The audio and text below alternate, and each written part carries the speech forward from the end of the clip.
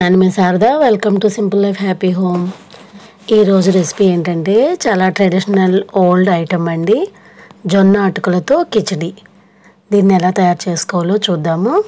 ముందుగా ఒక frying pan తీసుకుని దానిలోనికి అది హీట్ అయిన తర్వాత 2 స్పూన్లు నెయ్యిని వేసుకుందామండి. దీనికి నెయ్యి వేసుకుంటేనే కిచిడి అనేది చాలా రుచిగా వస్తుంది. నెయ్యి హీట్ అయిన తర్వాత 2-3 ఎండుమిరపకాయలు ఇలా ముక్కలుగా కట్ చేసుకుని వేసుకోవాలి. 1 స్పూన్ జీలకర్ర వేసుకోవాలండి. ఇంకా 2-3 పచ్చిమిర్చిని సన్నగా ముక్కల కింద కట్ చేసుకుని అవి కూడా వేసుకోవాలి.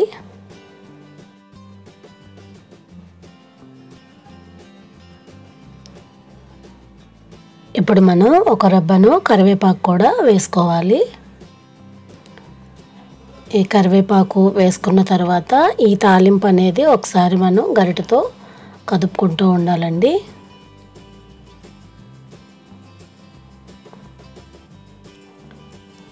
ఇక ఈ తాలింపు అనేది ఫ్రై అయిపోయిన తర్వాత దీనిలోనికి మనం సన్నగా తరిగి పెట్టుకున్న అల్లం ముక్కలు 1 స్పూన్ వేసుకోవాలండి.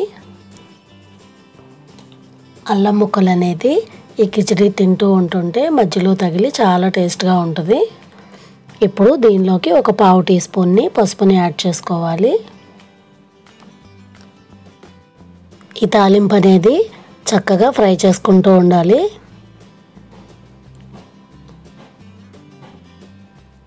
ఒక 30 సెకండ్లు ఫ్రై చేసుకున్న తర్వాత ఈలోగా మనం నానబెట్టుకున్న పెసరపప్పును వేసుకోవాలండి.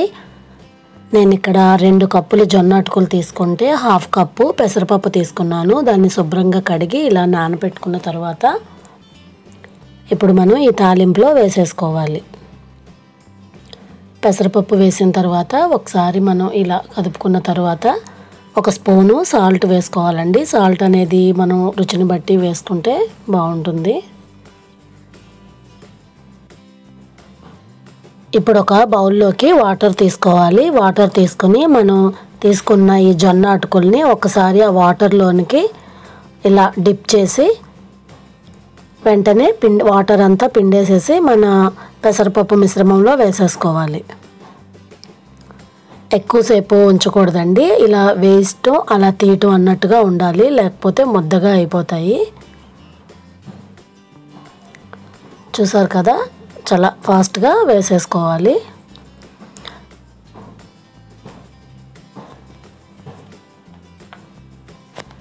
ఇలా అటుకులు మొత్తం వేసేసుకున్న తర్వాత ఒక్కసారి మనం ఇలా కదుపుకోవాలి. పెసరపప్పు కనుక కొంచెం బాయిల్ అవ్వాలి అనిపిస్తే కనుక కొద్దిగా వాటర్ని చిలకరించుకోవచ్చు. వాటర్ని చిలకరించుకొని ఒక 2 మినిట్స్ అనేది మూత పెట్టేసి ఉంచితే మనకి కిచిడి అనేది ఇలా సాఫ్ట్గా రెడీ అయిపోతుంది. చూసారు కదా, దీనిలోనికి కొంచెం తరిగిన కొత్తిమీర వేసుకుంటే చాలా బాగుంటుందండి. ఇప్పుడు దీన్ని ఒక బౌల్లోనికి తీసేసుకుందాము. చూసారు కదా ఫ్రెండ్స్, ఈ జొన్న అటుకుల కిచిడిని ఎంత ఈజీగా రెడీ చేసుకోవచ్చో. ఇప్పటి పిల్లలు అటుకులు అనేది తినటం చాలా వాటికి తగ్గించేశారు. అటువంటి వాళ్ళ కోసం ఇలా కిచిడి చేసి పెడితే చాలా ఇష్టంగా తినేస్తారండి. మీకు కనుక ఈ వీడియో నచ్చినట్లయితే లైక్ చేయండి, కామెంట్ చేయండి, షేర్ చేయండి. Thanks for watching.